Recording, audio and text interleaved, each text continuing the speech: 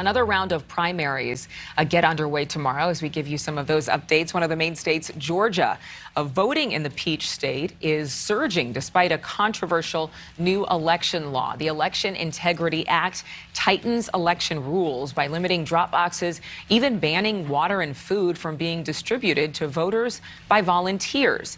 Democratic leaders have criticized the law. One major race that is happening, Georgia's governor race, incumbent Republican Brian Kemp facing David Perdue, who was endorsed by former President Donald Trump. Texas, Arkansas, Minnesota, and Alabama will also have primary elections tomorrow. 7 other states will have their primaries on June 7th. And following nearly a week, results are still not final for the Republican Senate race in Pennsylvania. Heart surgeon turned TV celebrity doctor, Dr. Oz, facing former hedge fund CEO David McCormick in that too close to call race.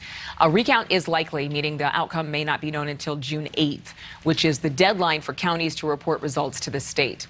On the Democrat side, Pennsylvania Lieutenant Governor John Fetterman is out of the hospital now after suffering that stroke more than a week ago. Fetterman saying that the stroke was caused by a heart condition. He underwent hours of surgery to implant a pacemaker and received news of him winning the nomination while, of course, he was still in the hospital. Fetterman will face either Dr. Oz or McCormick in the November general election. Thank you so much for watching. Make sure to click on the red subscribe button below so you can get more of NewsNation's fact-driven, unbiased coverage.